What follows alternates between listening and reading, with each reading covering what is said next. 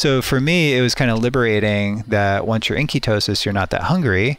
And then in the context of elevated ketones, they're sort of anti-catabolic. And I talked about that a little bit.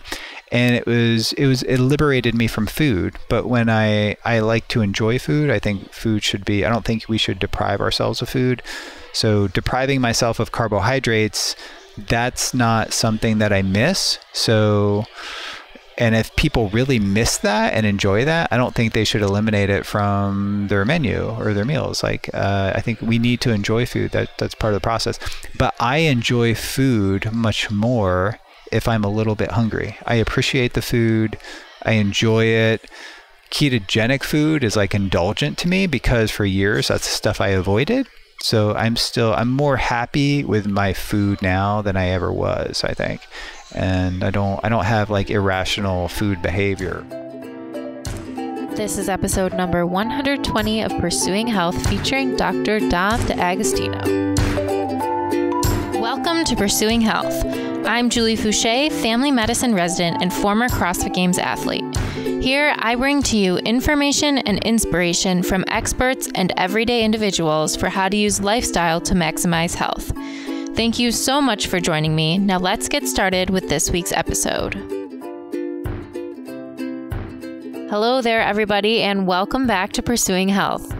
I'm sure that if you're living in the world today, you probably have heard about the keto diet if you haven't tried it yourself. But this is a topic I've touched on briefly in other episodes. And in this episode, I finally had the opportunity to sit down with one of the leading researchers on nutritional ketosis, Dr. Dom D'Agostino. And we got into all of the nitty-gritty details. A little bit of background about Dom before we get started. He is a Ph.D. assistant professor in the Department of Molecular Pharmacology and Physiology at the University of South Florida's Morsani College of Medicine. He's also a senior research scientist at the Institute for Human and Machine Cognition. And the findings from his research on nutritional ketosis have been utilized by Navy SEALs as well as NASA. And he recently has been at the forefront of research on nutritional ketosis as a treatment for cancer, alongside people like Professor Thomas Seyfried, who I interviewed earlier on episode 97 of the podcast. I had the opportunity to sit down with Dom at the recent 2019 CrossFit Health Conference in Madison, Wisconsin, where he was presenting on some of the emerging applications of nutritional ketosis. So we talked all about the basics of the ketogenic diet, how it can fit into the everyday person's lifestyle, and some of the exciting new research that he's working on right now. Before we get started, this is a reminder that although I am now officially a doctor, this podcast is meant to share the experiences of individuals and does not provide medical advice. So with that, we'll get started with episode number 120 of Pursuing Health featuring Dr. Dominic D'Agostino.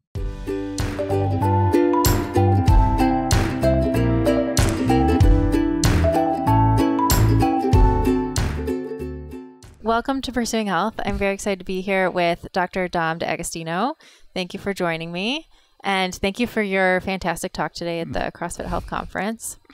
Very glad to be here. Thanks for having me. Yeah. So I thought maybe we could just start off with what brought you to the CrossFit Health Conference and what were your initial thoughts? I think this was your first kind of big experience in the CrossFit community.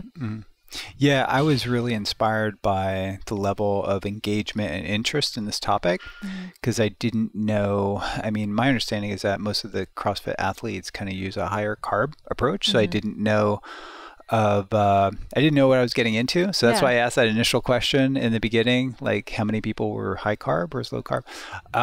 And I connected with Greg Glassman a few years ago, and we had brunch together, I think, and I was amazed at his knowledge and comprehension of the literature, including cancer, and actually some of the stuff that we published. And so I had a very enlightening, engaging conversation with him, and I know he knows my colleague, Thomas Seyfried from Boston College, and he had been a speaker in the past. So I'm inspired that he is really pushing sort of this knowledge and kind of this health movement within CrossFit. And I think I'm inspired to see him giving back to the community like that, like creating this educational sort of outreach to the community. and really, expanding their knowledge so they could be better practitioners and engage with their clients and new people coming into CrossFit too. I think we'll be inspired by that. It is. It's an exciting time for sure. And I think, like we were talking about earlier, we love to see it continue to grow year after year. Yeah. So I want to talk a little bit about your background and what sort of your initial interests were, and then what influenced you to become a research scientist. Okay. I was not a very good student, actually, in high school. I grew up working on a farm, like hunting, fishing, riding dirt bikes, ATVs, that sort of thing. That's where was this at? In New Jersey, Central okay. New Jersey, not too far outside of like Princeton, New Jersey. It was called Allentown, or Cream Ridge would be the name of the town. It's kind of no town. It's just like a farming community kind of. And then I became interested in improving my own health and performance, mostly for football, during my senior year. Okay. And that I was poor, like a C student, and then I got motivated to improve myself, performance and strength. And I was motivated enough to take like an honors level bio course. And I went from like C student to like an A student in like honors during my senior year. Wow. And it was completely motivated, really just a selfish motivation to, I knew you could dissect a cat in honors bio too. And I think I took it for that, and I just became I was reading Muscle and Fitness at the time. And then I would actually dig up the references that, a particular thing would be. And it snowballed. I was working out. Arnold Schwarzenegger was my idol. And it was like, I would watch Pumping Iron and Commando and all these things. So I think I became, very engaged in powerlifting, and football at the time got me into lifting weights, I think. And my brother did. So, and that got me more interested in using nutrition as a lever, as a tool to improve my performance and size and strength. And I saw that of all the variables that were interesting to me, there was all these different training programs, but I looked at nutrition as being the main thing that could really guide my strength and gain. So I majored in nutrition at Rutgers University, and then was thinking forward, like what I wanted to do. And I realized nutrition, the degrees in nutrition, I really couldn't do too much. So I decided to double major in biology too, because that would look better applying to med school. Yeah. And I realized to get into med school, it was very competitive, and I needed research to do that. So I did research in a respiratory neurobiology lab, and I studied the neural control of autonomic regulation. So how the brain controls respiration and heart rate. And that was very interesting to me, and I decided to not go the med school route, but my PhD advisor talked me into doing a PhD in neuroscience at the time. And the 90s was the decade of the brain. So, and it kind of fit my personality, more of an introvert kind of thing. And she really talked up, the program and everything. And we had a pretty good chair for our program. So I started into neurobiology, and I studied what happens to the brain under low levels of oxygen and how it adapts. And I was looking at, lactate and glucose metabolism, but mostly manipulating oxygen. And at the time I started diving and doing more advanced diving certifications. So that led me into looking at diving physiology and what the Navy was doing. And that led me to a postdoctoral fellowship to basically understand oxygen toxicity seizures, which limit Navy SEAL diving operations. So I delved into a research project which was developing hyperbaric atomic force microscopy, kind of an ambitious project. And the Department of Defense was crazy enough to basically fund an equipment grant and a postdoctoral fellowship on basically using hyperbaric atomic force microscopy, which didn't even exist. So we would have to build the tool to actually do the research that they were funding me. So it was basically studying cells and figuring out what was happening at the level of the mitochondria from a fundamental level, and what caused oxygen toxicity seizures. Can we prevent it?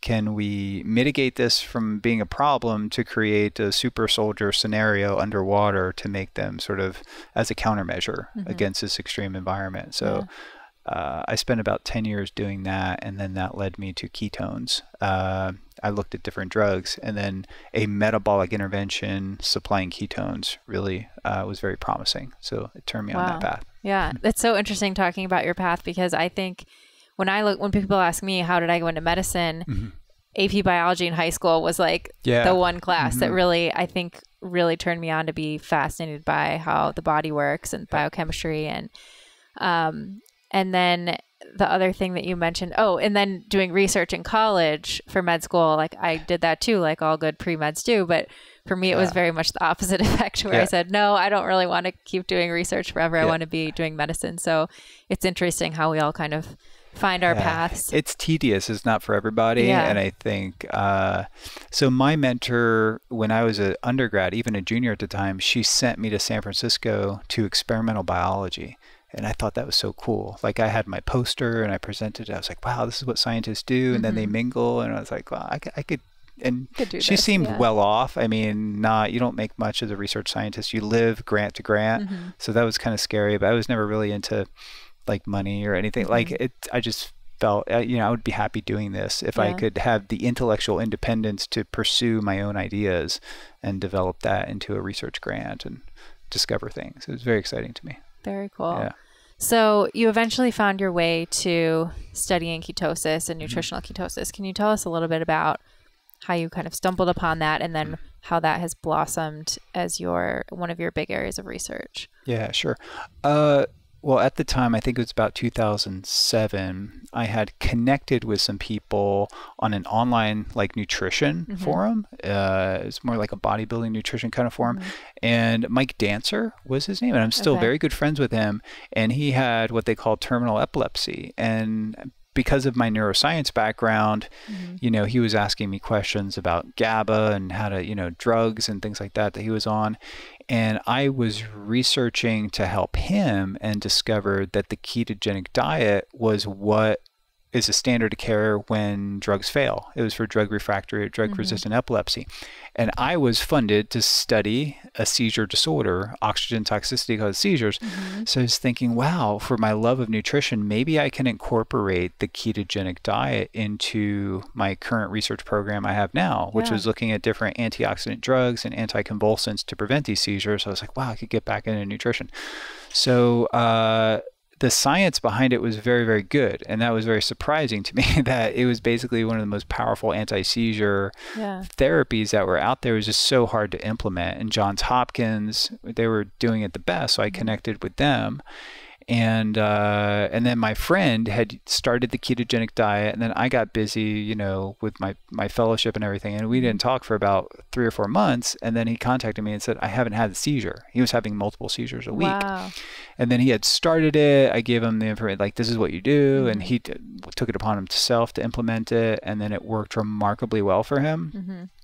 And then my program officer did some work on neuropeptide Y, and I realized, that goes up in the context of fasting and the ketogenic diet. Maybe if I pitched this idea of ketosis, that he would fund at least the basic science research to get this into the pipeline to be used out in the field for Navy SEALs. And he did. So he came and I pitched it to him, but he didn't like the idea of a ketogenic diet because high-fat diets were, viewed bad. They still are, sort of. But he liked the idea of administering ketones as a nutritional agent, sort of the ketogenic diet in a pill. And he was like, well, investigate whether ketones themselves can be anti-convulsant. And we did that with ketone esters that we sort of developed and formulated and synthesized. And we tested a number of things that didn't work, but this particular ketone ester worked. And that became sort of the focus. And that was about 2010 or 11. We started really doing like day-to-day experiments on that. And then we made some observations in different cell types under hyperbaric conditions. And one was a cancer cell type, and these particular brain cancer cells grew slower in the context of ketone supplementation. And I also saw that they were vulnerable to high levels of oxygen.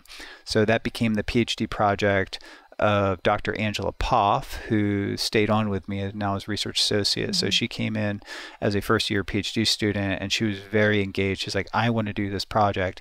And I was like, I don't have funding for that project. I had a little bit of startup funds, so I put her on that. And then that blossomed into its own sort of pathway, studying cancer.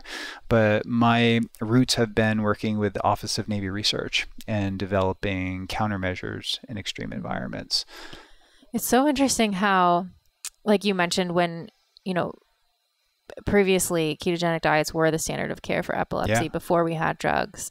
And somehow now it's only for the refractory cases. Like if you go to a doctor with a new diagnosis of epilepsy, they won't really endorse you going on that diet until you failed every single other drug. And then how you mentioned too, the desire to kind of put it in a pill form or to put it into something. It's sort of it's just an interesting observation of like how we're conditioned in our medical system to want to have a pill for everything.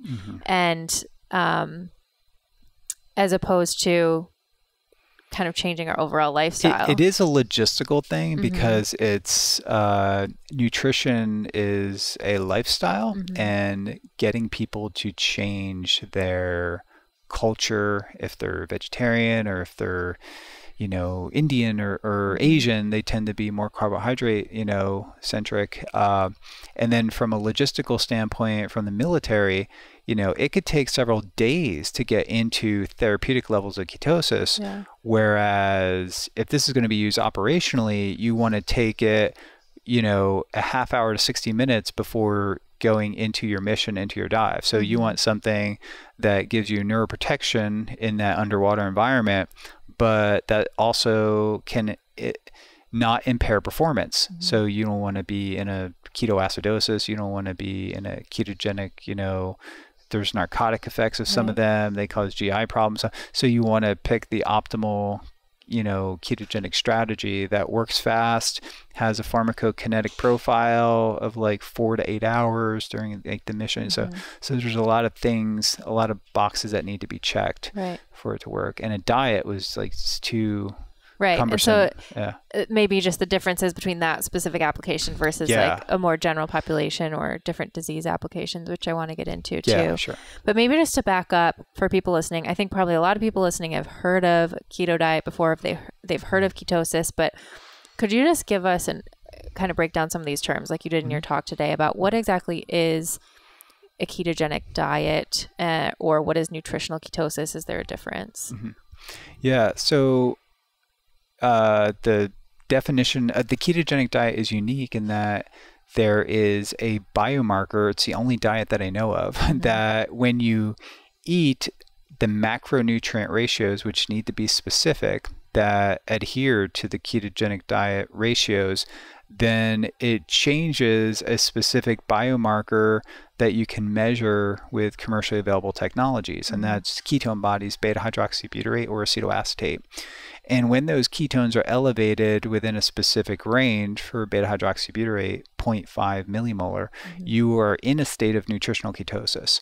And data indicates that if you get to 1 millimolar beta-hydroxybutyrate, that can give your brain about a 10% boost in energy. So your brain uses what's available, and 1 millimolar blood concentration represents a significant amount of usable fuel for your brain.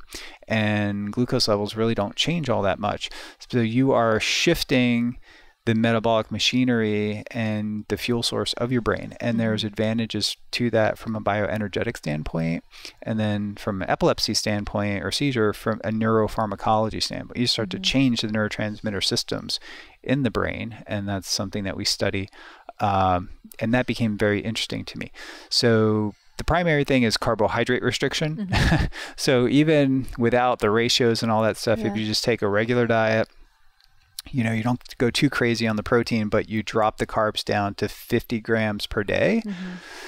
People that are active will get into a mild state of ketosis. If you drop your carbohydrates down to 50 or 25 grams per day, especially if they're high fiber, relatively non-glycemic carbohydrates like vegetables, then the majority of people will enter a state of mild to moderate ketosis where they'll start getting some benefits from that.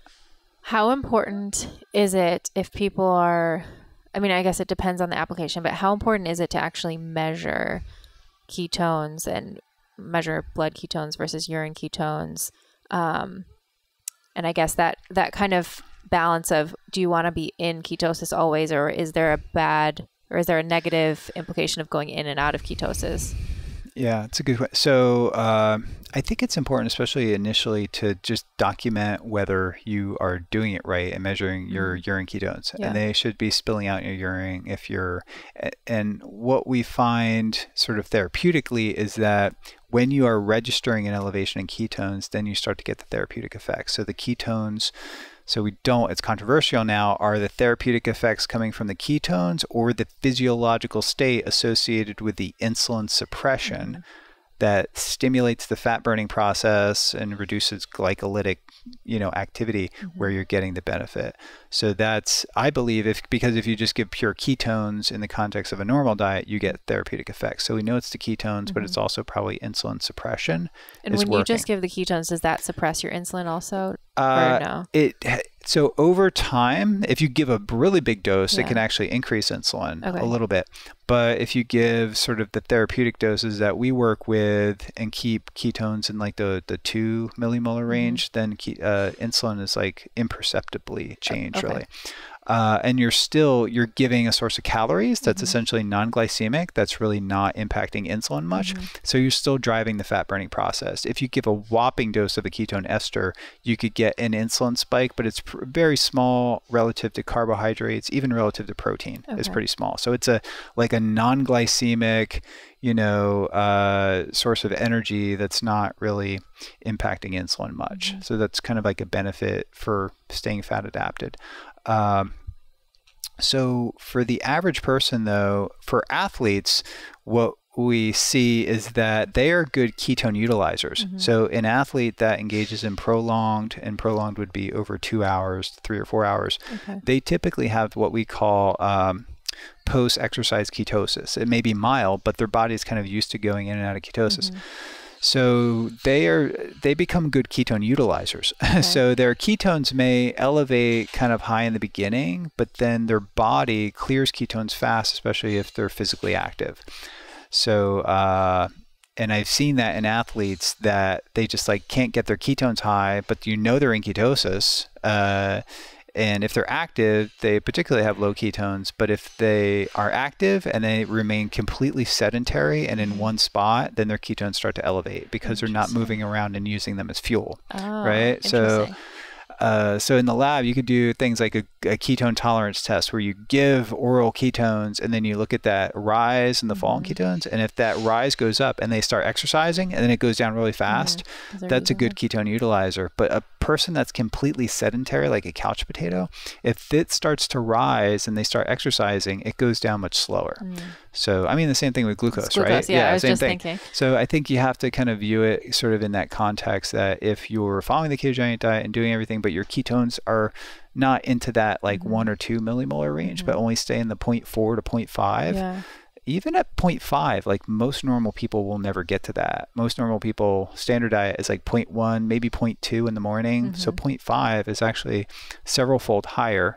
So that's still significant. That still means you're oxidizing fat and probably getting some benefits from that and maybe using ketones very efficiently. And that's not why they're building up. It's like we wouldn't be chasing high glucose numbers. Like we shouldn't really be necessarily chasing high ketone numbers, but makes sense.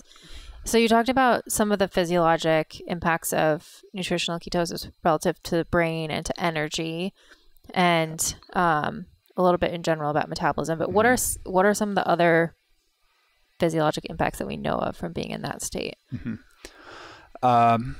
So there's a bioenergetic state. Yeah, you're giving a source of fuel, and then an interesting thing we're looking at is the increase in blood flow.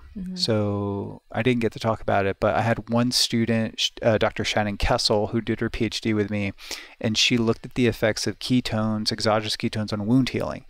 So for wound healing, we're always, putting something on the wound and hoping it's going to improve it, some, this or that agent that increases some growth factor or whatever. But like the Wound Healing Society never really gave a whole lot of thought into changing systemic physiology to reduce, maybe chronic inflammation.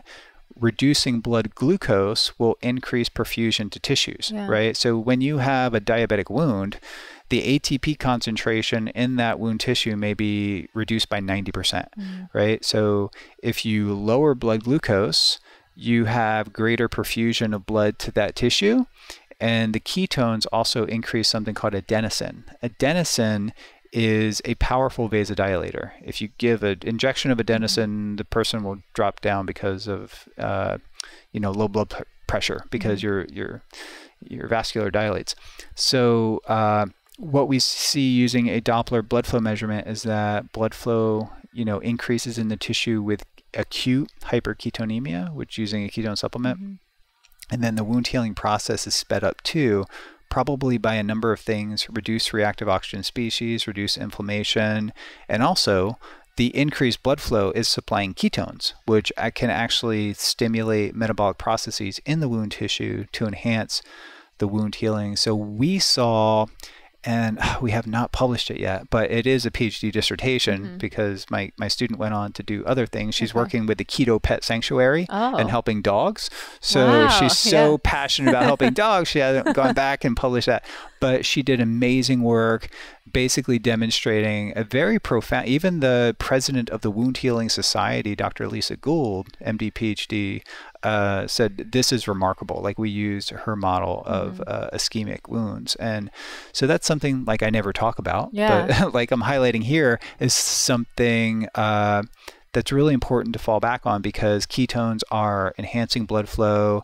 A wound is something like my sister is a nurse practitioner and deals with these ischemic wounds from patients, from bed sores and things like that. And it's like billions of dollars. It's huge, so here we have something that we're not rubbing some kind of cream on or anything. We're changing the patient's metabolic physiology to increase perfusion to the wound tissue. So I think think it's about something all the other positive side effects that may have, like in addition to the wound healing, about whatever other metabolic disease they're suffering from. Maybe they feel better and start moving around and increase blood flow and things like that. So you're changing, you ask what are the other things, like you're changing blood flow, you're changing neurotransmitter systems, you're lowering inflammation, and then the ketones can activate gene pathways, we think, that can help increase cellular protection, right? So through histone deacetylase, it's activating things like superoxide dismutase, which protects the cells from oxidative stress or inflammation. So these are things too that we study, especially in the context of like oxygen toxicity. It's important. And I think when you elevate ketones, you see a proportional effect at lowering glucose. And we think that lowering of glucose is very important for some of the therapeutic effects we see. Definitely. What about, you had a great slide in your presentation of some of the known applications of nutritional ketosis and then some of the emerging applications. And you've talked about many of them already, but can you fill in the gaps on what are some of the things that we know that the science is pretty good at telling us that, yes, this is a good idea? And then what are some of the things that are kind of on the new frontier? Sure. Well, the things that have been around for a while are pretty much all seizure disorders. So a large majority of them, and that would be like epilepsy. The etiology of epilepsy is largely unknown, but like temporal lobe epilepsy, absence seizures, Lennox-Gastaut syndrome, Dravet, Deuce syndrome. There's now Angelman syndrome. I had that in the emerging, but I would kind of put that maybe in the solid, evidence group. And then there's these neurometabolic genetic disorders like glucose transporter, pyruvate dehydrogenase, and then there's like a whole bunch of rare neurometabolic disorders that are very responsive to the ketogenic diet. It's actually the only thing we have for them right now. There's scientists working on gene therapies, but in the meantime, you're kind of keeping them alive and functional through the ketogenic diet by virtue of elevating a metabolite that their brains can use for energy. If pyruvate dehydrogenase is blocked, their brains can use ketones because you bypass that. Or if the glucose transporter is deficient, you're restoring energy through ketones. So these things have been around for a while. The things that are kind of new are like weight loss and type 2 diabetes. Virta Health is doing an amazing job, spearheading a whole movement of treating a dietary disease with a dietary therapy. Yeah. Really, I mean, you're treating carbohydrate intolerance. It's kind of silly to treat carbohydrate intolerance with carbohydrates, right? So you think about why didn't we start doing this a long time ago? Or maybe we did and we got sidetracked, but it just makes sense. So I think that's, a really big area of research right now that's gaining a lot of traction, where the ADA is actually starting to change guidelines. My student, as I had mentioned in my talk, Andrew Kutnick, soon to be Dr. Andrew Kutnick, is type 1 diabetic, and he has convinced me, even though I would say early on in my talks, if you're type 1 diabetes, if you have that, don't consider this diet. Well, he came into my lab starting his Ph.D. dissertation as a type 1 diabetic and transitioned to lower carb and then in phases ketogenic, and I feel he's more productive, and his wife would probably agree he's more safe from hypoglycemic episodes if he stays in that mild state of ketosis.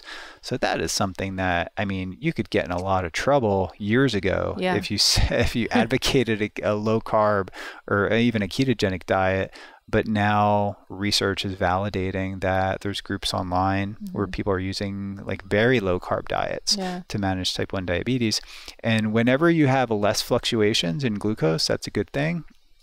And I think most doctors would have to agree ethically that if you're using less insulin to get better glucose numbers, like that's a double whammy of good. Right. And you can't, if the patients did that and started doing that on their own, and their endocrinologist berates them for it, that's an unethical thing. I mean, the numbers tell the story, right? Especially if they're wearing a continuous glucose meter. Like you can't argue with the data. And they're really, if you have type 1 diabetes, it's really scary. I didn't even know, it was brought to my attention by my student Andrew, that here are the 10 things you're most likely to die of. It increases your odds of dying, more likely to die from each one of these 10 things, like, from heart disease to cancer, but things you wouldn't think of, like in an automobile accident, you have a hypoglycemic episode, you're more likely to die, like everything you went down the list. So simply managing your blood glucose from, what he would show me before to after, like looking at those after numbers, that's adding years to his life, if not a decade to his life, and quality of life. So, and medical costs down the road.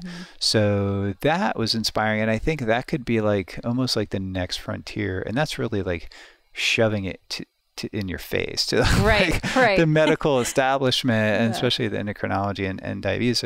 So that's really paradigm shifting. Absolutely. So, and then of course, cancer too. And when I got into this, it was very controversial subject. And now we have over 30 government registered clinical trials that are ongoing. And most of them are using the ketogenic diet as an adjuvant, and some maybe as sort of, a palliative or supportive care for advanced, disease. But it's really inspiring to see that work.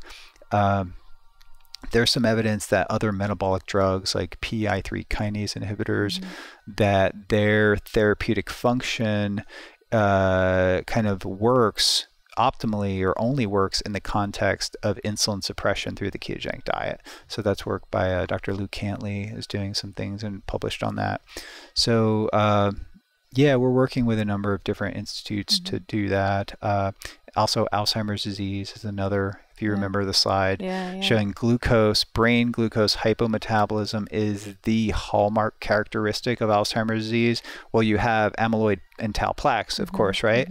But that's kind of like a downstream epiphenomenon of impaired glucose metabolism.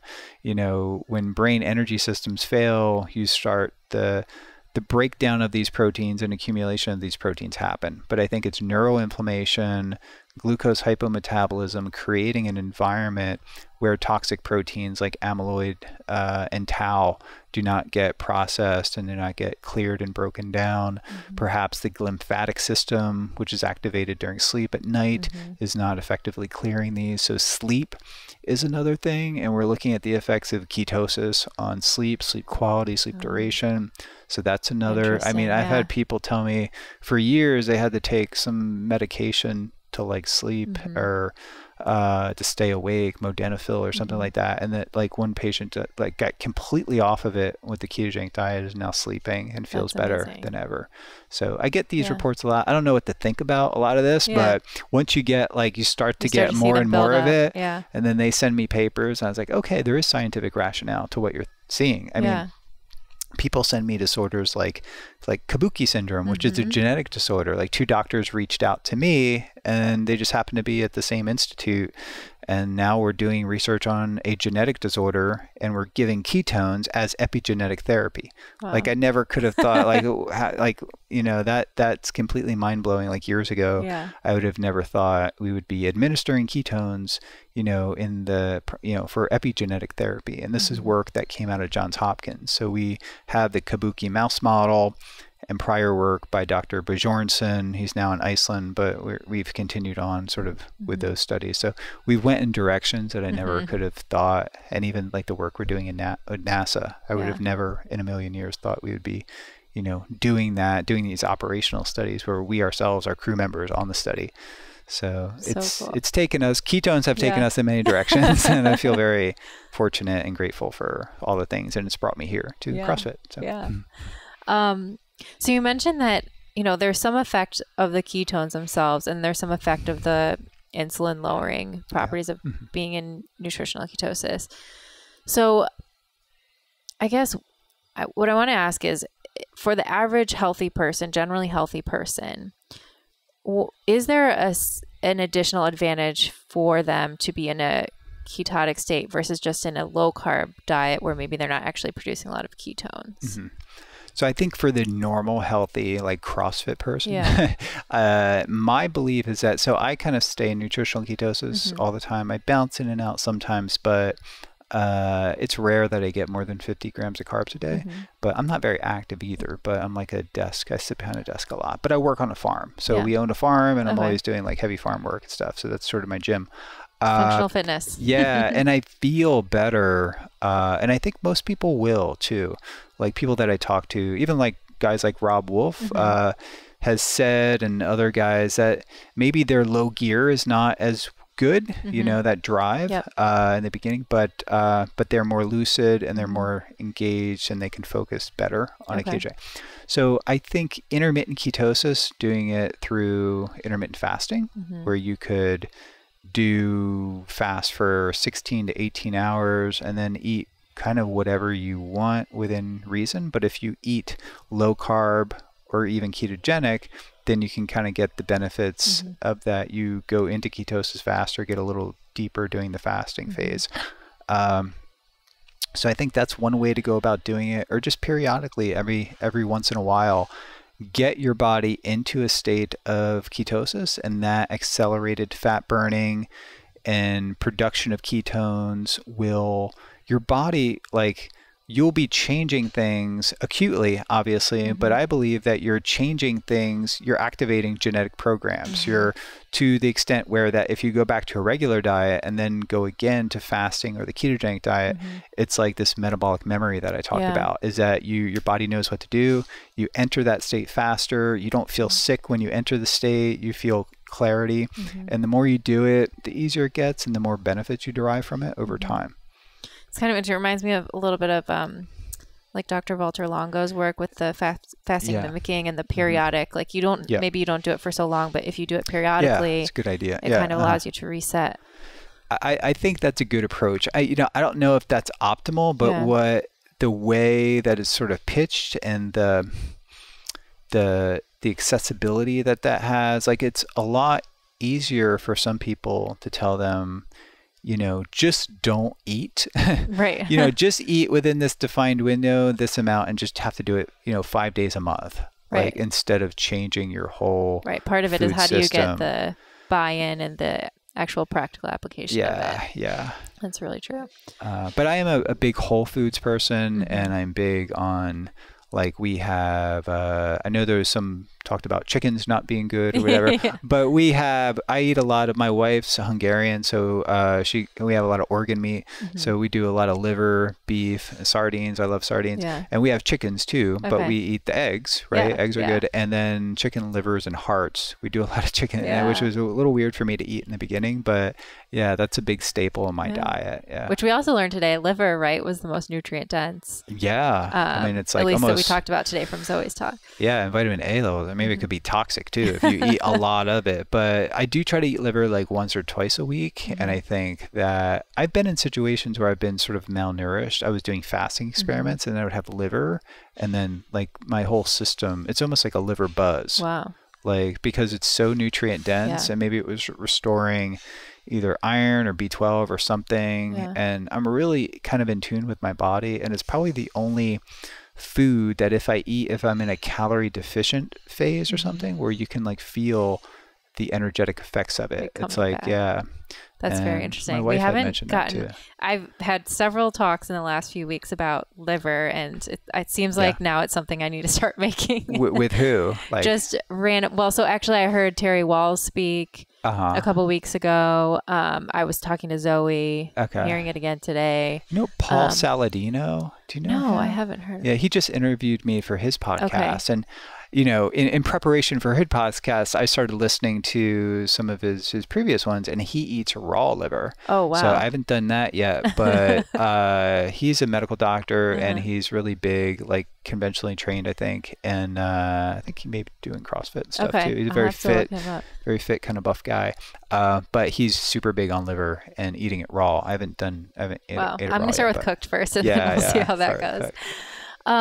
So are there any states, you mentioned at first you thought maybe type 1 diabetes would not be a good idea for ketosis, but are there any considerations that general people should have?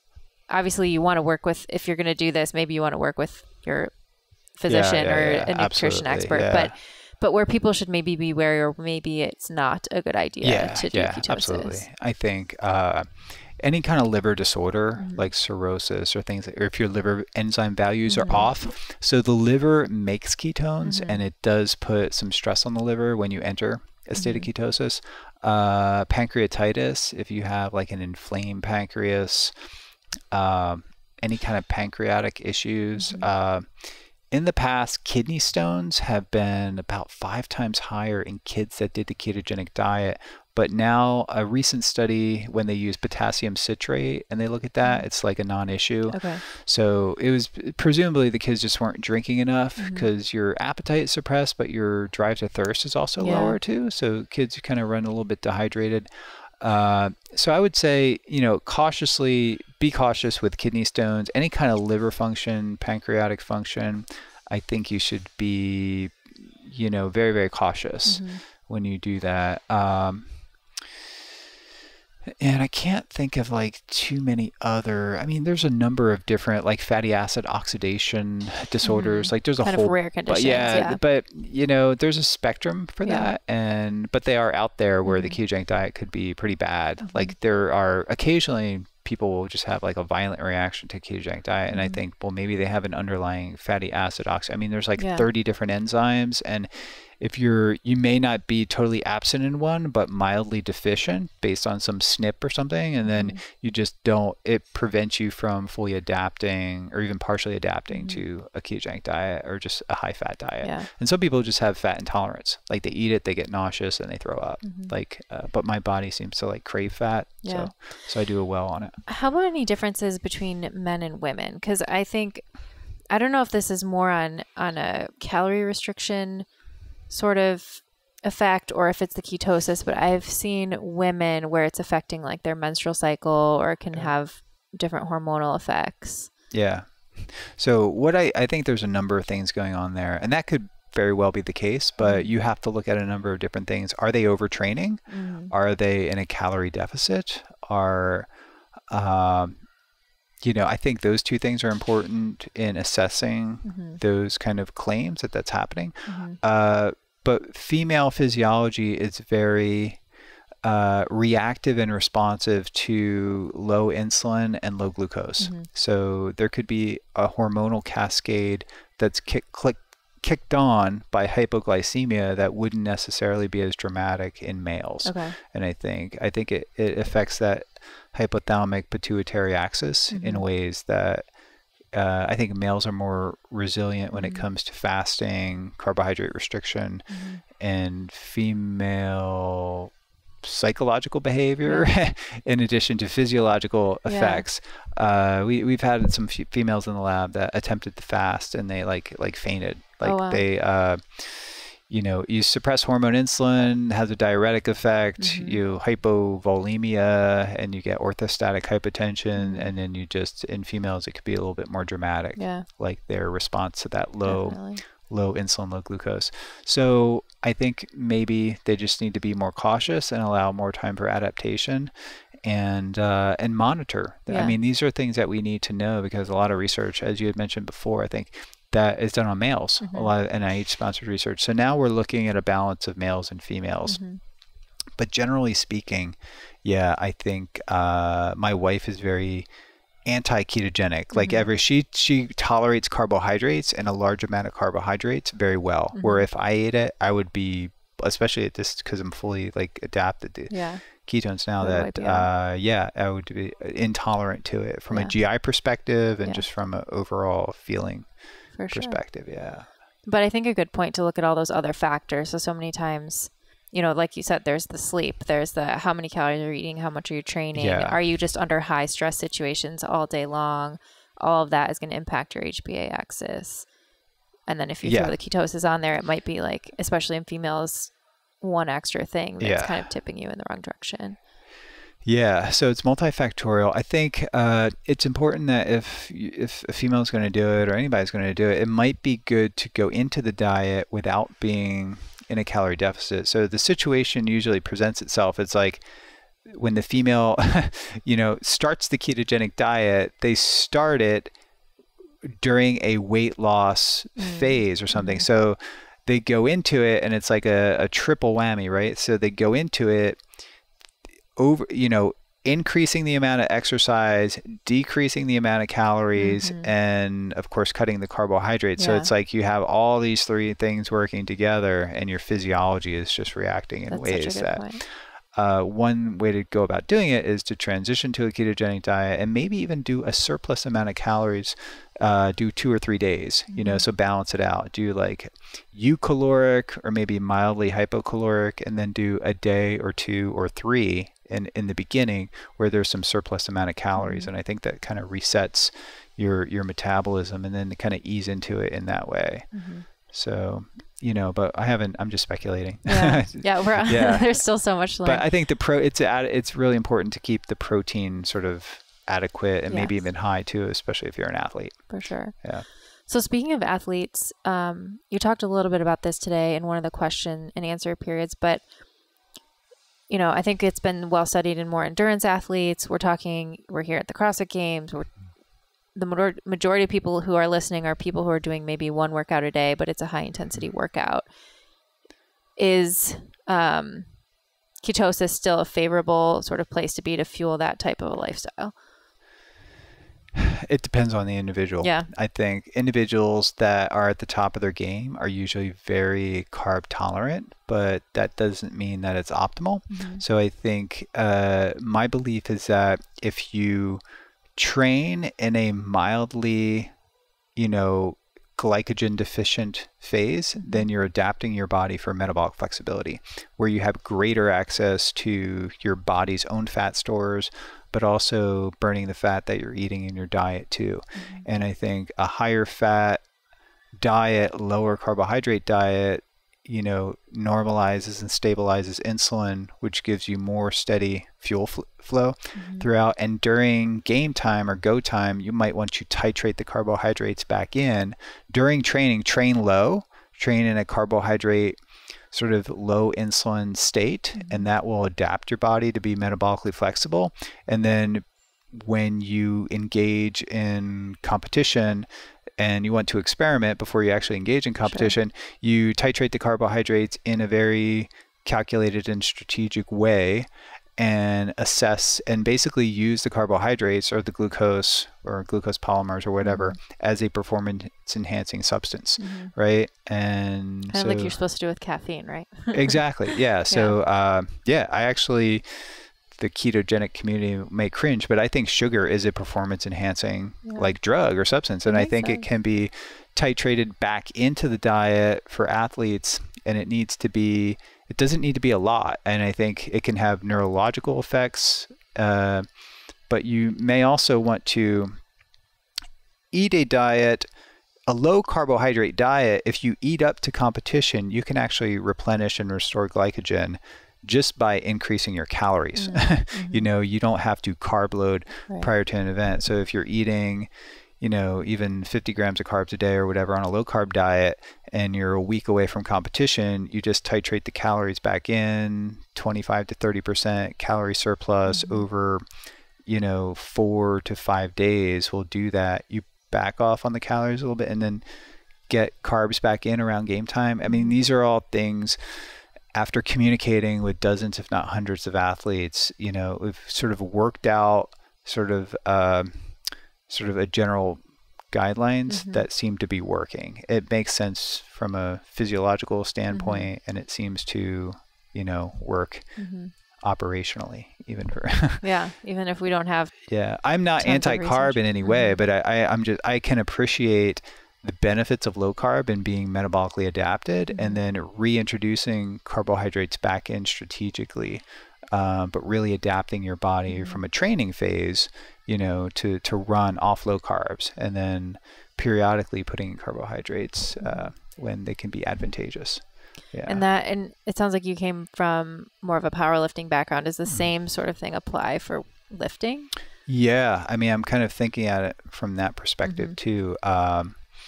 You know, your powerlifting, at least the way I did it or occasionally do it, is you know, the workouts are so short that it's not going to really affect your deadlift unless you're in there for hours on end. But my workouts from start to finish rarely go over like 35, 40 minutes. But if you are a high volume, you know, if you're doing a high volume training over 3 or 4 hours, I think it can affect your overall performance. You may lose some gas in the tank towards the end. But even my good friend and colleague in some way, Lane Norton, who's really into powerlifting and natural bodybuilder, he is not an advocate of the ketogenic diet, but he looks at it as a tool and toolbox, and would probably even say the ketogenic diet is not optimal, but it's not going to impair your performance, even for powerlifting in the context of powerlifting. And I believe it may aid in weight loss if you need to meet sort of, you know, if you're trying to compete in a certain weight class. I'm of the opinion that ketones are sort of anti-catabolic, and that it may help you meet that weight class requirement and less painfully, I guess. I think. Instead of being starving all the time. Yeah.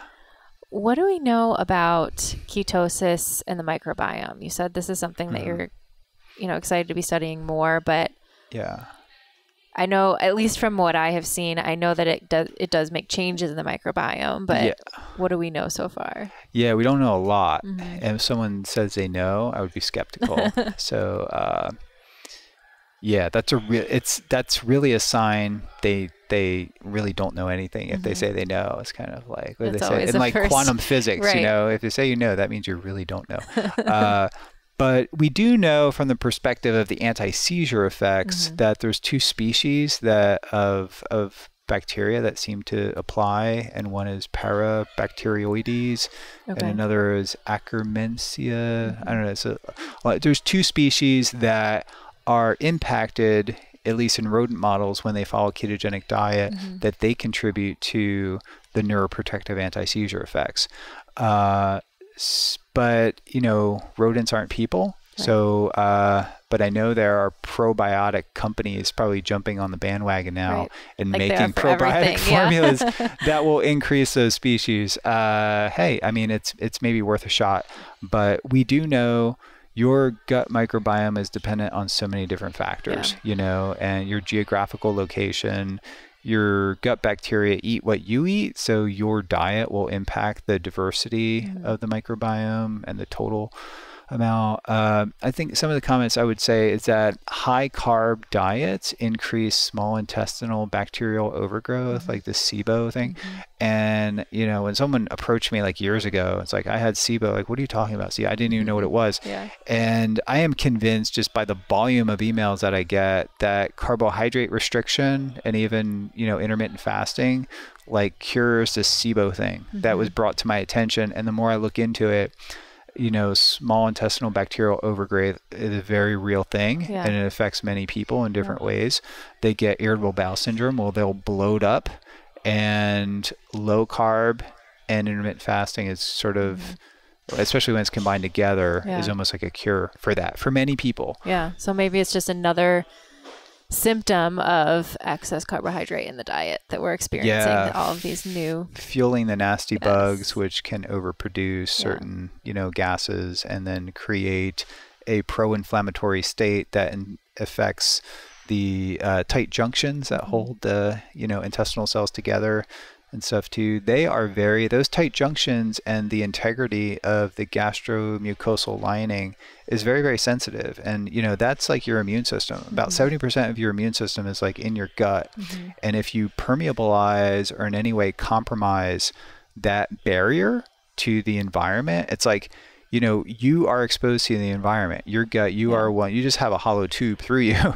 And if those tight junctions are compromised or you have a leaky gut, you are introducing, you know, stuff, proteins, you know, chemicals into your bloodstream. And then your immune system becomes preoccupied dealing with that. And that leaves you susceptible to infections, you know, even things like viruses that we have, maybe like herpes simplex or Borrelia or T. gondii. I was reading about, you know, cat scratch fever and things. Like I was reading about a whole bunch of different, you know, bacteria and viruses that we harbor that our immune system keeps them at bay. But if it's challenged in any way by physical or emotional stress, these things can reactivate, like things like shingles. And, you know, I have had people contact me that had like shingles, and their cure for shingles is just to start fasting as soon as they feel like an episode coming on, and they have like certain things that will, you know, cue them in, then they fast, and then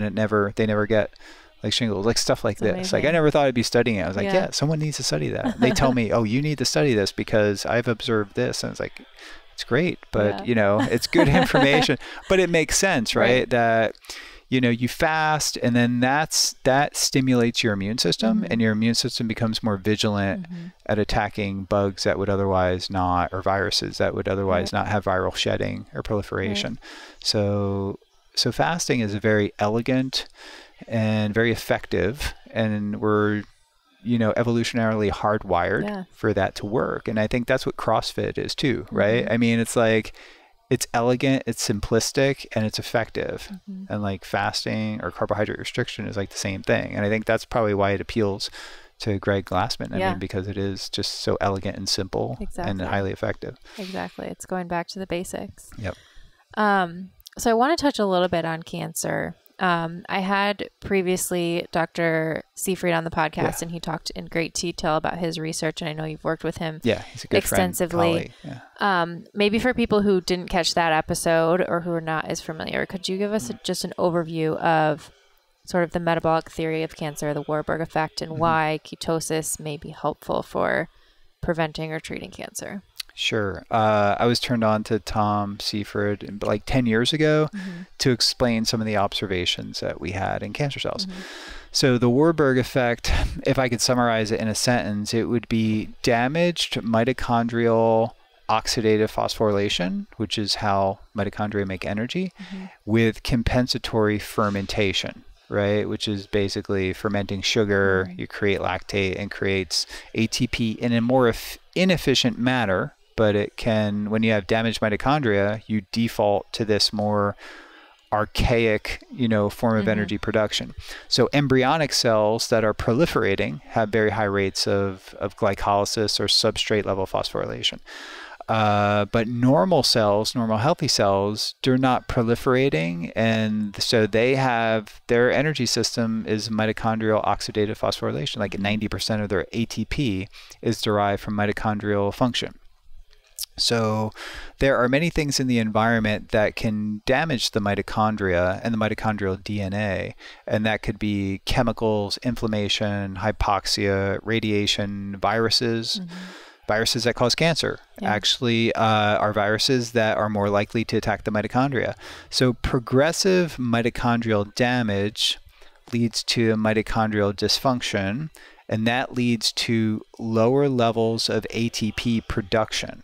And the cell can sense an energetic crisis. The nucleus has sort of like there's energy sensing, pathways that are basically the nucleus can sense the ATP levels in the total cell and also in the mitochondria. It's just this crosstalk that occurs.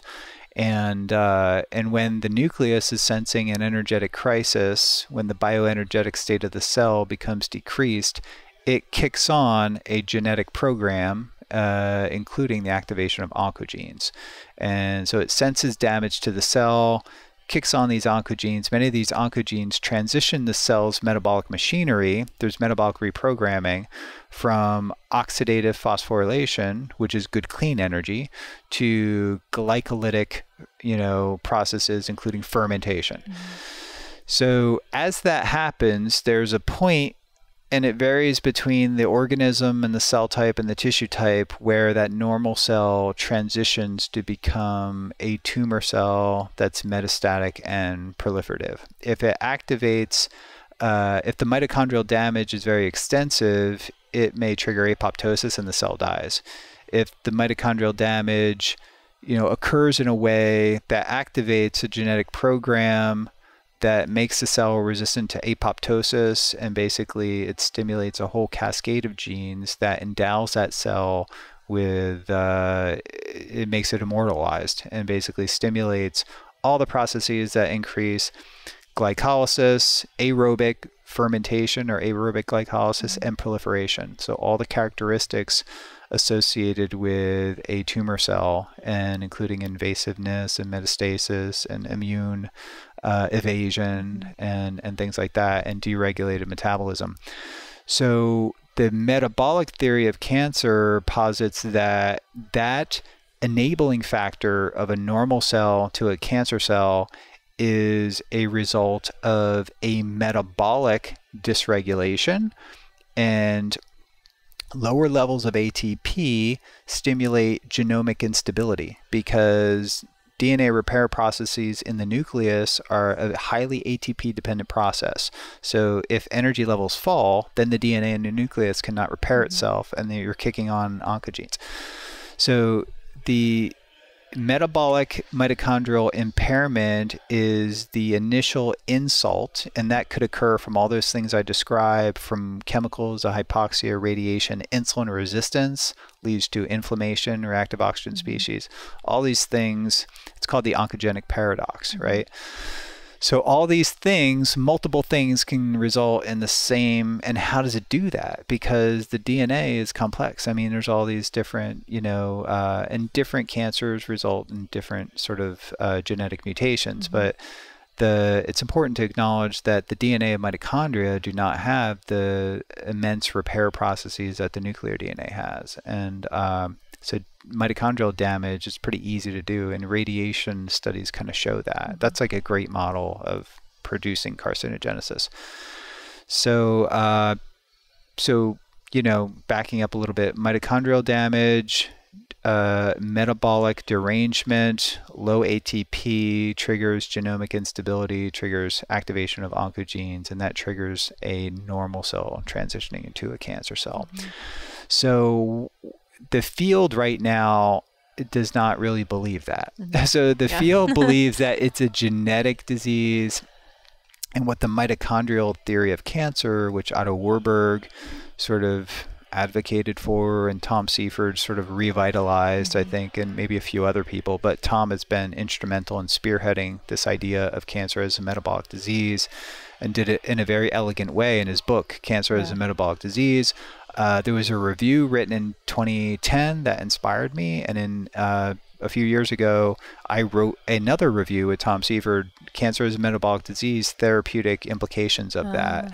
So we wrote a review. We've done like 7 articles together, but that was one of them.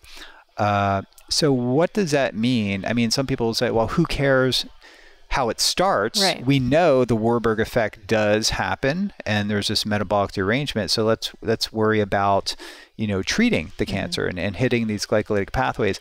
But if the cancer as a metabolic disease sort of theory is true, that has immense implications on not how we treat the cancer, but how we prevent cancer. And preventing cancer is probably more important, right? I mean, avoiding it is the most important thing to do. And unfortunately, cancer research does not fund preventative studies. Right. So we need to, hopefully, I mean, I try to generate funds through, through various means that are sort of, alternative income things, and putting my own personal income to solve some of these problems, which is not much. So I try to make headway when I can.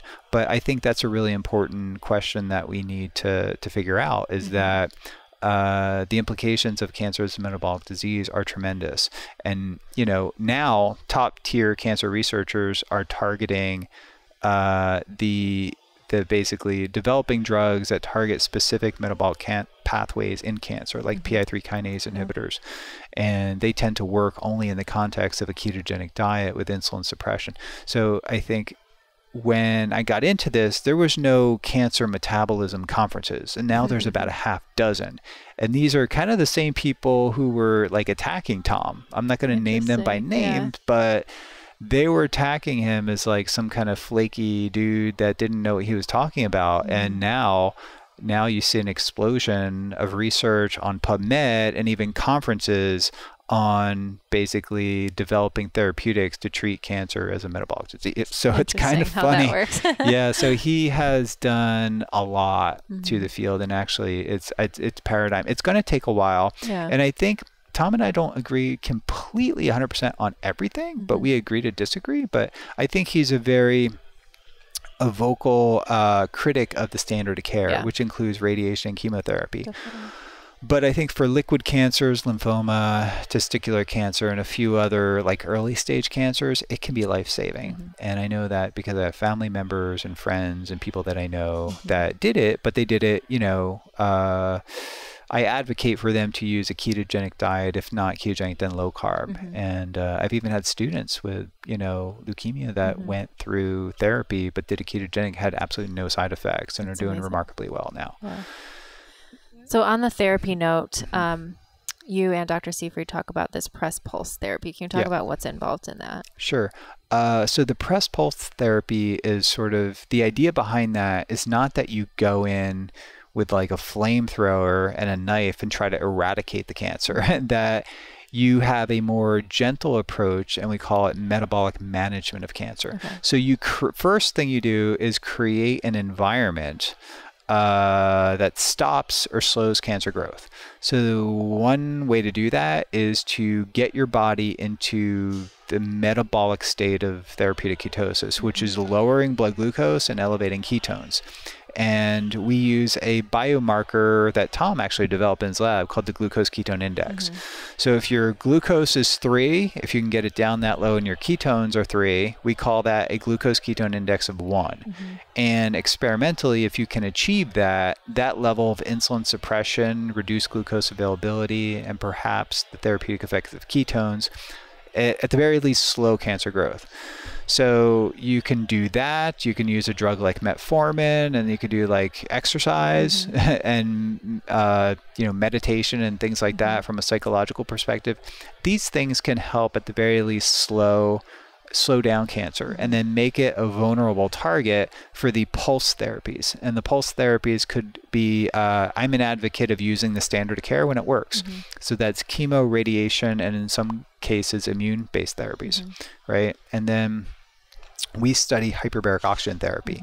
So if you reverse tumor hypoxia by saturating the tumor with high levels of oxygen, that actually creates an environment. So the PO2 of the tumor, so radiation works better if there's oxygen in the tumor, right? So the efficacy of radiation therapy is proportional to the PO2 of the tumor. So if you hyperoxygenate the tumor or make it less hypoxic, and you do that an hour or two before radiation therapy, you're not only generating reactive oxygen species in the tumor, you're increasing oxygen, which is a substrate that radiation is basically working on to create the oxidative burst that kills the tumor. So radiation, we're taught that radiation damages DNA and that's how it kills cells. But that's only about 20% of the damage that radiation causes is actually from damaging DNA. So it creates reactive oxygen species, about 80% of that, and those reactive oxygen species. So this is like well known, but it's well known, scientifically proven. Like what I just said is a fact, but I don't think a lot of people understand that. So you really need to increase oxygen. That's the important thing. And tumors are resistant to radiation because they're hypoxic. And if it's hypoxic and you're blasting it with radiation, it's not going to do much because you don't have the substrate to create the reactive oxygen species. So hyperbaric oxygen therapy, in the context, we think of IV vitamin C. So IV vitamin C does not work well on its own. Mexico clinics tell you it works and all these things, but don't believe that. IV vitamin C, it does work pretty well. It can enhance chemotherapy. And we believe that in the context of metabolic therapy and hyperbaric oxygen, that the IV vitamin C drives fenton chemistry to cause a pro-oxidant effect that in a non-toxic way can enhance other therapies. But it does not work good, by itself, but it can enhance other modalities, and it's doing it in a non-toxic way. So we like IV vitamin C. Oral vitamin C you can't get to the concentrations. You need to use it sort of as a drug.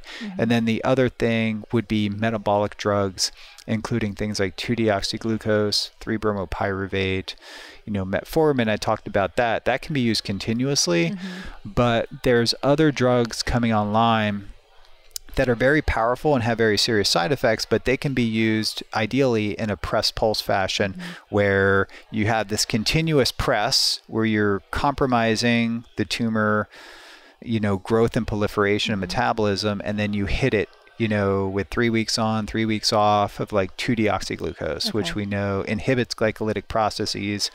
If you inhibit tumor glycolysis, you're impacting like the pentose phosphate pathway, which endows the cancer cells to produce glutathione. So you're crippling its antioxidant effects, right? So there's very sort of mechanistic sort of rippling effects when you inhibit glycolysis. It's not only targeting like tumor energy, it's targeting like tumor endogenous antioxidant pathways, tumor signaling, like insulin signaling, things like that. So we think like in the future you could develop and I just mentioned a few things, but there's like actually a big expanding toolbox, that this idea of not trying to eradicate the tumor. When people have a tumor in their body, they just think of it as like an alien. They want to cut it out, slash it, burn it with radiation. But it's likely that like people like you and I can have tumors and they might come and go. And it's like, we're cancering all the time. So it's like a process. It's like a verb, right? We have mutations and our body corrects them and things like that. So we want to keep our immune systems healthy. We want to keep our mitochondria healthy. If our mitochondria are healthy, our genomic stability, the fidelity of our nuclear genome will be enhanced by enhancing the mitochondria's ability to make energy. So that may sound like a stretch, but like, ketogenic, periodic ketosis, intermittent fasting, exercise is probably the biggest, fresh air, healthy relationships, things like that, like stuff that we really need to advocate for will keep the organism in a healthy state where the malady of, cancer will not occur or will suppress it. And then some people are just unfortunate. They are genetically sort of hardwired to get these mutations and to get cancers. And there's certain cancers that, but only a minority, maybe 7, maybe 10% of cancers are like really somatically driven from somatic mutations. There's still so much that we can do, like you said. Epigenetically, we can, really impact the expression or suppression of genes associated with cancer. Absolutely. Yeah, it's fascinating. So I want to start wrapping up, but I am curious about your self-experimentation, because I know you mentioned you kind of got into this in high school because you were mainly interested in your own kind of performance with football. Yeah. And I know you said you've even done experiments as part of your formal research where you've been experimenting on yourself. And then I think I've heard that you do some self-experimentation outside of that. Yeah. So I'm just wondering what drives you to do those things, and if there's been anything interesting that you've learned by doing this on yourself that then you've taken back into your research.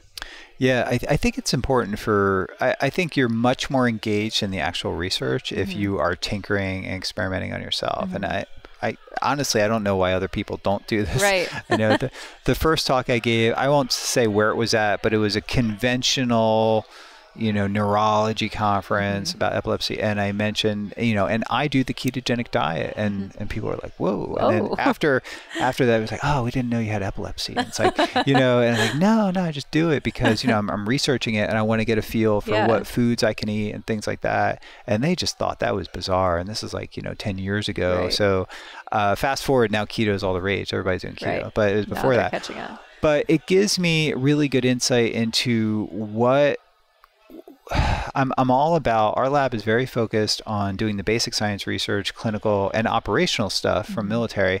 How can we are convinced of the benefits for many different things. It's not a cure-all for everything, but it's a very, very powerful hammer for so many things.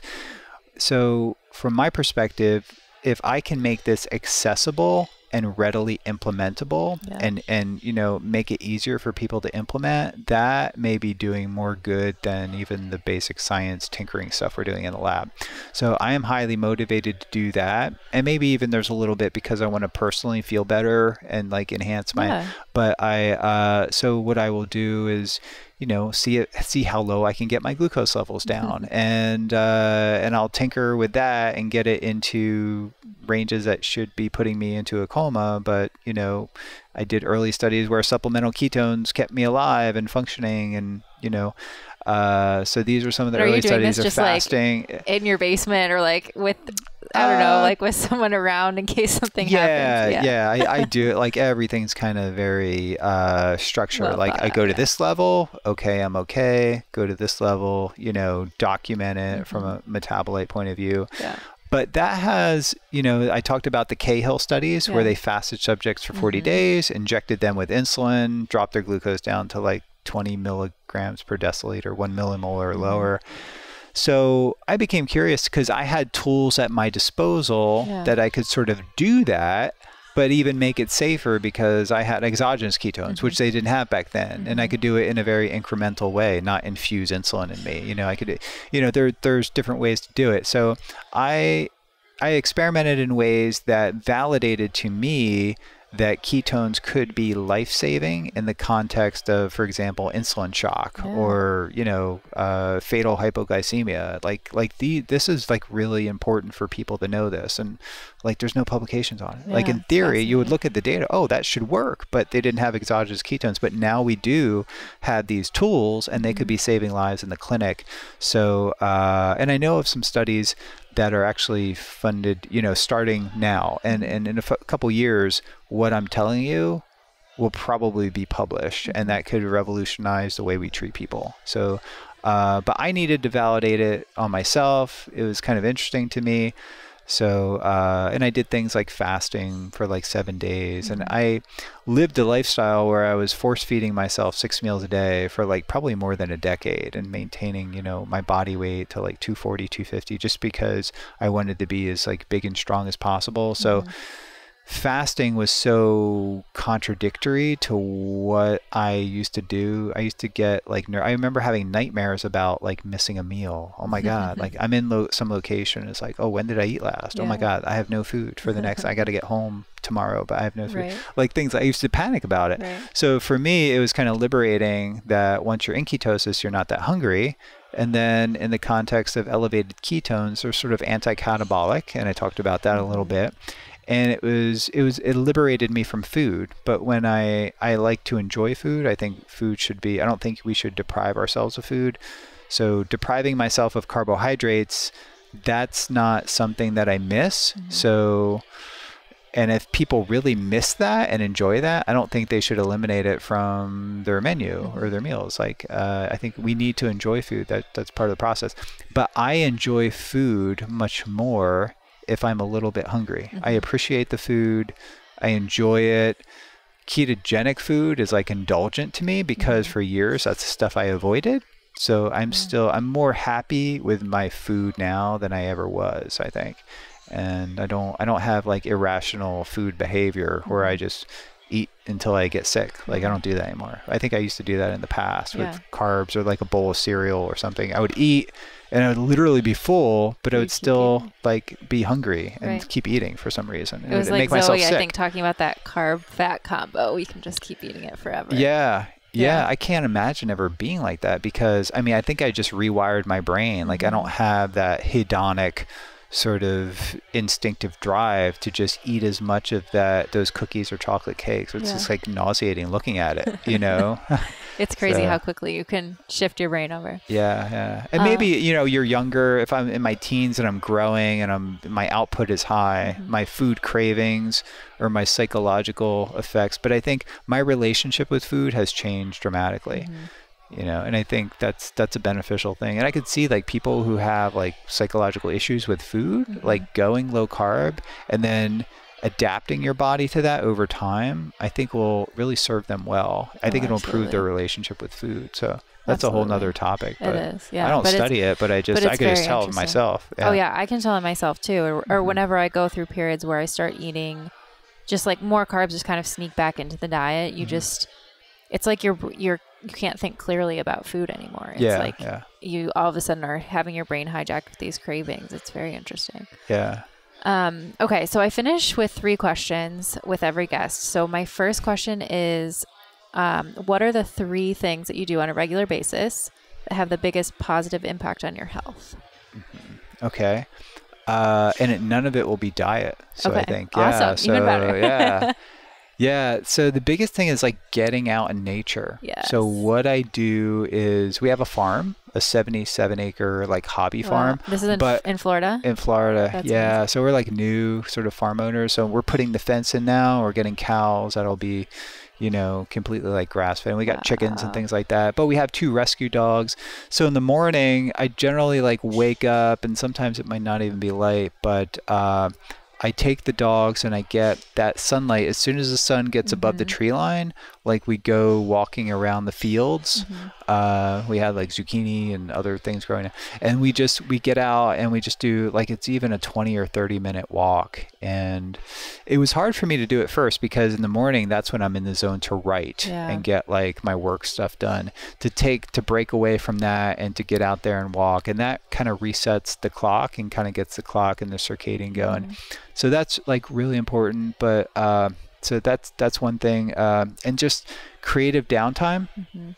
So schedule that in. If I don't schedule it in, then it doesn't happen. And that affects my psychological health, I think. That must be really challenging with all the different demands that you have on your time. How do you protect that?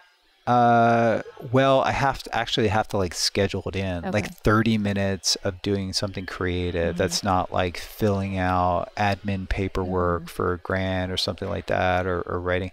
So, or just emails. So emails can kind of be creative, your responses, but it's really like 30 minutes of just kind of brainstorming, writing in my notebook, journaling or something like that. Or just thinking of new ways. Like I'm in this trend of sustainable farming. So I'm always writing about different strategies for that. So that, and then, I mean, I guess just like being with my wife, like not thinking or doing about anything and then reserving time. Like she's really my priority. So I just, and sometimes like, you know, I have to just kind of give in to what she wants to do, you know, and just be like, clear my plate. Okay, you want to go dancing or study this or watch this, then it's like, yeah, I'm just completely committed to just being in the moment. And Awesome. yeah, I think, yeah, that's like the three, that's like the important stuff. Like relationships are super important, like sun and being outdoors. And then, you know, food is sort of like that peripheral thing, but that's just, I don't have to think about that. That's automatic. Yeah. What the second question is, one thing that you think would have a big impact on your health, but you have a hard time implementing it? So I am like a spiritual person, but implementing spirituality is kind of hard for me. So like meditation is one. And I downloaded a meditative app. I guess maybe I can mention it. Sam Harris's Waking Up, like it's guided meditation. And I thought it was beneficial, but I just cannot stick to it. Like meditation is kind of hard, especially guided. So I think I know that's beneficial and I know that could be part of my creative downtime or something.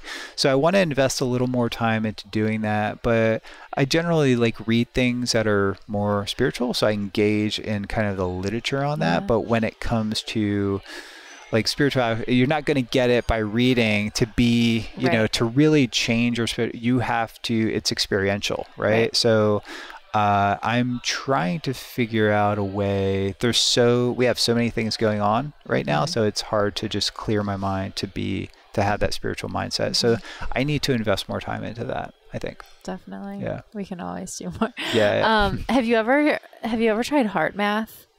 I have not tried it. Yeah, but it's an interesting, I don't know, as far as meditation apps go, because it does give you that feedback. So it's kind of interesting. I see some people have more success with that, especially if they need kind of that validation of, am I doing this right? Funny you mentioned that. Yeah, that's like maybe even on the list of things that I put a star next to that I got to try this. Yeah, and they've had tons of research. It's really interesting. Yeah. Okay, last question is, what does a healthy life look like to you? Well, it's all what we're striving for, balance, right? Yeah. So I think balance is really important. On the top of that thing, so there's like, if there's like a trinity, right? So it's like move your body, which CrossFit is a big advocate of. Fuel your body properly with the right types of fuel, right? And then I would say sort of spirituality, relationships, but that's like in one category. So like nutrition, exercise, stuff that we've been taught, but very specific. And then relationships and spirituality too, which is like part of that. Could be like a personal thing, but because I said Trinity, I got to clump that into one. So so that's but I do think that like spirituality, it's like part of it's internal, but it's also the relationship you have with other people and how you know, and that relationship is sort of the experience of, you know, you have to kind of, you live it through yourself. So for me, that could be, and there's different, like for my students, like my students are unique. I feel like I have a personal relationship with them. I try to be friends with them. And then of course my family, but my wife, you know, being at the top of that chain. And then your circle of people can grow too much, and then you start to get diluted, and then you start to reduce the amount of time where you should be prioritizing to the key people in your life. So being able to, you know, I say my circle is always like open. It's like a C, and it's always adding people, but I need to, you know, trim away the people. Like sometimes people come into your life and they serve a certain function, you to them and them to you. But sometimes you have to let go to let new people in and do that. But you don't want your circle to get too wide, because you have to keep the main thing, which is, you know, allocating time for your immediate loved ones and, you know, your wife and your family and things like that. So I don't really struggle with that, but I need to remind myself of that all the time. Yeah, so I think we all do. It's a good practice to go through. Just, am I really spending the time the places that I want to? Yeah, I think I need to self-analyze, because I just engage, and sometimes I'm just like in a reactive mindset, like I gotta do this and that, but I need to take a step back and be more reflective. And then and I think journaling really helps. Like I have sort of Tim Ferriss got me started on like the 5-minute gratitude journal, because I journaled like and then I stopped doing it when things got real hectic, and now I'm getting back to it. And I think that's really important too, to just reflect, you know, on your life and the things that are important. And once you journal it, it kind of makes it happen. Writing it you down. know, you got to write it down. Yeah. Definitely. Well, this has been amazing. Where can people find you if they're interested in learning more about your research or things you're doing? I tell them to go to ketonutrition.org. And we have a blog, and we have consulting information about, we have podcasts on there, things like that. I'll put this podcast on there. I'm excited to do that. And yeah, it's kind of like a one-stop shop. And we're constantly like working on that too. And my assistant, Christy, you know, is helping to build that out. So yeah, I guess that, and yeah, just go there. The best starting place. Wonderful. Yeah. Well, thank you again for sitting down with me. Thank you again for being here at the health conference, and love being here. Yeah. Madison's great. It is. Madison's, I mean, the weather really helps too. It's like low humidity, 75. Much beautiful. Better than Florida this time of year. But yeah, we've been doing it as our vacation week every year. We just come and hang out for the whole week. Wow, so great idea. Yeah. Very good. Cool. Well, thank you again. Thank you for having me. Yeah. And we look forward to following all of your research and seeing how things evolve. I appreciate that. Thank you. Thanks. Hey there, thanks so much for tuning into this episode. Nutritional ketosis is a topic that I know is talked about and experimented with so much these days. So I was really excited to go straight to the source with Dom in this conversation and learn about his cutting edge research in the field. Here are some of my biggest takeaways from our conversation. Number one was that ketosis isn't necessarily for everyone or for all the time. So whether you have a medical reason or you just really love carbohydrates, a ketogenic diet is just one tool in the nutritional toolbox. I really liked how Dom talked about the importance of enjoying food and not having a negative relationship with food as very important things to consider.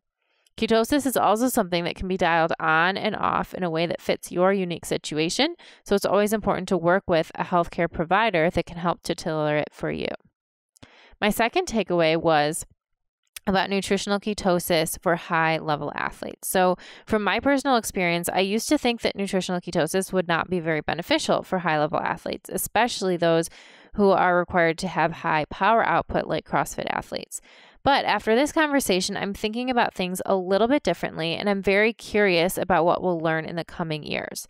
There's still so much that we have to learn, but I wonder if there are ways that ketosis could be used strategically to optimize performance, even for someone like a CrossFit Games athlete. My third takeaway was about the importance of self-experimentation. So we touched briefly on how Dom has experimented on himself and how this informs his understanding of what he's studying in the lab. I also like how he talked about how he feels really great when he's in ketosis, and he discovered this through his own trial and error. And I think to some degree, self-experimentation is so important for all of us, and it's necessary in order to identify what works best based on our own individuality. So I hope you guys had some good takeaways yourself from this conversation. Thanks again so much for tuning in. To make sure you never miss an episode and to receive exclusive content from me, head to my website, juliefoucher.com, and subscribe to my email list. If you like what you heard, don't forget to subscribe and consider giving the podcast a 5-star rating on iTunes. Also, don't forget to share your stories. If you or someone you know has used lifestyle to overcome a serious health challenge, please send me an email at info@juliefoucher.com. I'll choose some of these inspiring stories to share here on future episodes. Don't forget you can train with me through Beyond the Whiteboard by visiting trainwithjuliefoucher.com. Thank you again so much for listening, and I'll catch you next time on Pursuing Health.